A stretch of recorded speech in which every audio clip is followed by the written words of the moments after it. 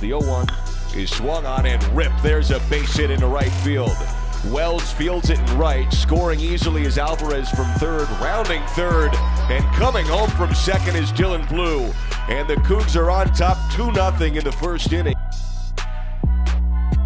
The 2-2 pitch, swung on and missed, strike three. Fastball comes low and in, a lot of movement on that pitch.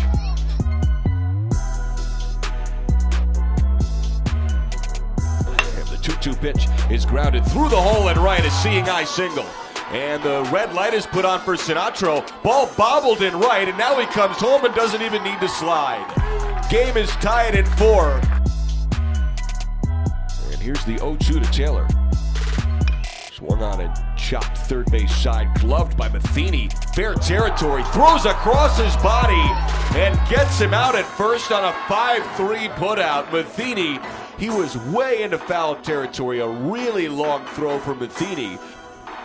Big pitch here, the 2-2, swung on and turned down the line. That'll drop in, could be extra bases. 2 runs score easily. Blake Clanton wheels around for a 2 RBI stand-up double, and the Cougs lead it 6-4 with 2 outs in the 7th.